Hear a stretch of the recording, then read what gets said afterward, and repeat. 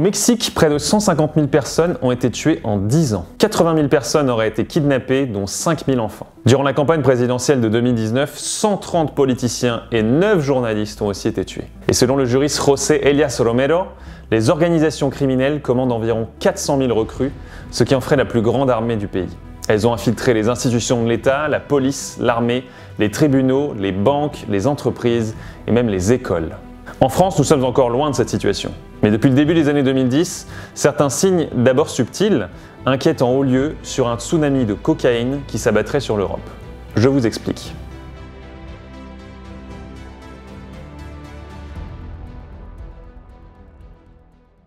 Le drame d'aujourd'hui, c'est que nous arrivons à un moment où coïncident hausse de la production sud-américaine de cocaïne, saturation du marché américain et hausse de la demande européenne.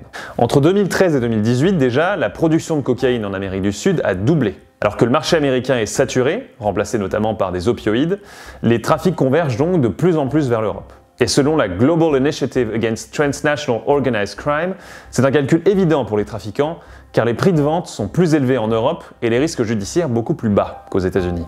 De manière générale, la consommation de drogue, et en particulier de cocaïne, explose en Europe. Selon l'ONU, l'Europe compterait 4,5 millions de consommateurs, soit 1,5% de sa population adulte. La cocaïne a le vent en poupe. En l'an 2000, 0,3% de la population française était consommatrice de cocaïne. Et aujourd'hui, ce chiffre est monté à 1,6. C'est une multiplication par 5. Et enfin, malgré des saisies records, chaque année, le prix de la cocaïne reste stable. Ça, c'est un indice que les saisies augmentent autant que les entrées réussies pour les trafiquants. Et selon plusieurs prévisions, l'Europe deviendra cette année donc le premier marché mondial en termes de volume devant les États-Unis, une première, et l'Europe est déjà le marché mondial le plus lucratif. Quelques mots sur l'itinéraire. Comment est-ce que cette cocaïne sud-américaine termine-t-elle dans les narines des Européens? La cocaïne est produite en Amérique du Sud, Colombie, Pérou et Bolivie. Puis elle est transportée par mer, premièrement, ou par air. Par mer, la cocaïne est soit transportée dans les ports européens directement depuis l'Amérique du Sud, soit en transitant par l'Afrique. Les trafiquants cachent le plus souvent la cocaïne sur d'immenses cargos, des grands bateaux, à l'intérieur des containers. Ils bénéficient de la complicité des dockers au départ ou de l'équipage du bateau. Les possibilités pour cacher la cocaïne sont sans fin.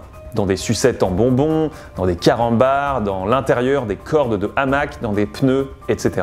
Après une traversée d'environ 10 jours, les cargos atteignent l'Europe, principalement par la Belgique ou les Pays-Bas.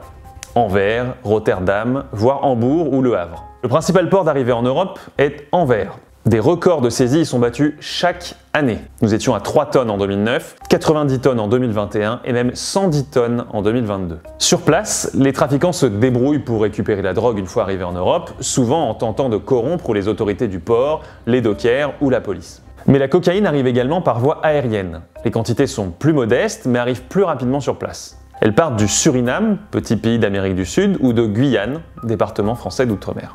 Les passeurs sont des mules, le plus souvent, qui ingèrent la drogue pour ne pas être détectés, puis arrivent, en ce qui concerne la Guyane, à Orly. Comme pour les containers, le nombre de mules est si important que les trafiquants sont prêts à en perdre quelques-unes à chaque passage. Et comme pour les containers, les saisies explosent. De Guyane, elles ont été multipliées par 4 entre 2014 et 2018. On interpelle à Orly plus d'une mule par jour. Et 30% de la cocaïne qui est consommée en France passe par la Guyane. Le trafic de cocaïne emploie des personnes extrêmement violentes et prêtes à tout. Qui dit hausse de la consommation dit forcément hausse des conséquences des trafics. Violence, meurtre, blanchiment d'argent et corruption.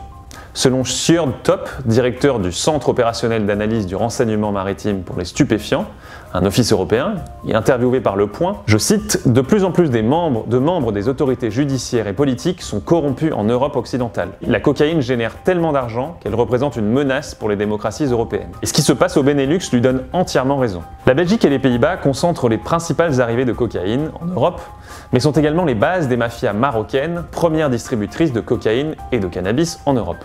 La conséquence est une véritable déstabilisation de l'État, car les mafieux ne reculent devant rien et ont des ressources quasiment illimitées. Le premier problème, c'est la corruption. Plusieurs analyses s'inquiètent d'une corruption grandissante, aidée par la crise économique. Selon The Economist, des corruptions associées traditionnellement à des pays pauvres commencent à avoir lieu dans des pays développés.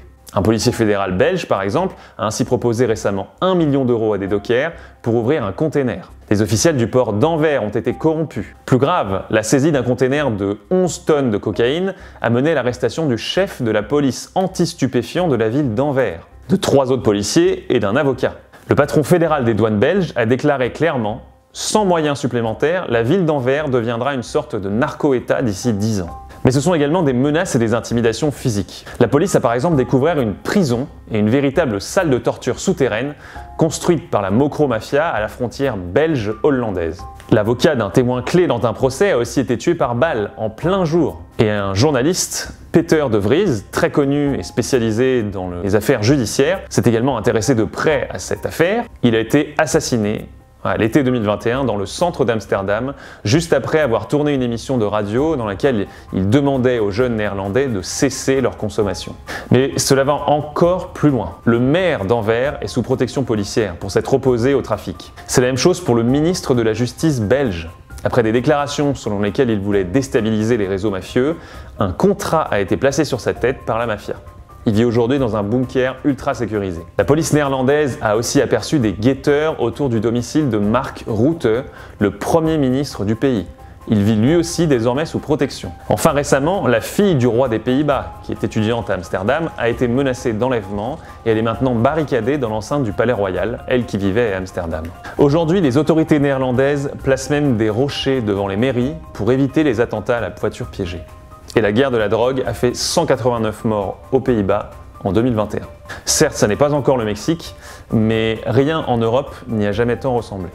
Et où en est la France? Alors la France n'en est pas au même point que les Pays-Bas ou la Belgique, mais il y a des raisons de penser que cela pourrait arriver dans un futur proche. Toute drogue confondue, le trafic génère en France un chiffre d'affaires de 3 à 4 milliards d'euros, pour moitié issu du trafic de cannabis et environ pour moitié issu de la cocaïne. C'est à peu près l'équivalent du chiffre d'affaires d'une entreprise comme Auchan ou comme Free.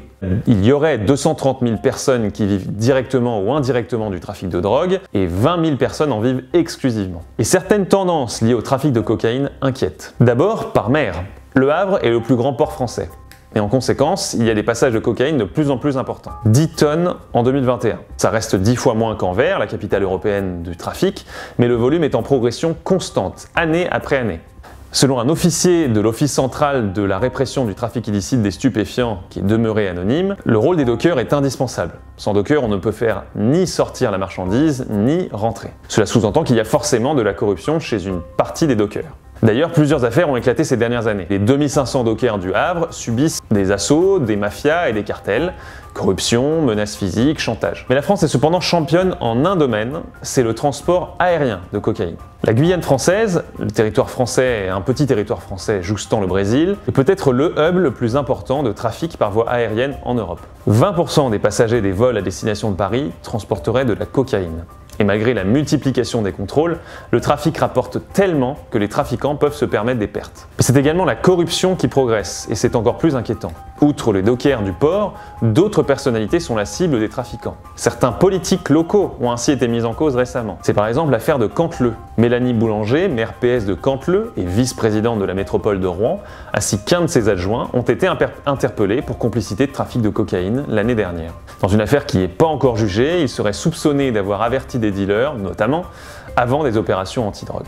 En conclusion, la notion de narco-État est très difficile à définir. Les cartels ne peuvent pas vraiment tenir un État. Même dans la Colombie de Pablo Escobar, lorsque ce dernier a été élu député, les cartels n'ont pas tenu réellement l'État. Idem au Mexique, où l'État central fait beaucoup aujourd'hui pour combattre les cartels. Mais ce qui intéresse vraiment les cartels, ce n'est pas de contrôler un État, mais c'est d'y faire régner le chaos. La situation est très inquiétante aux Pays-Bas et en Belgique, car le chaos y pointe.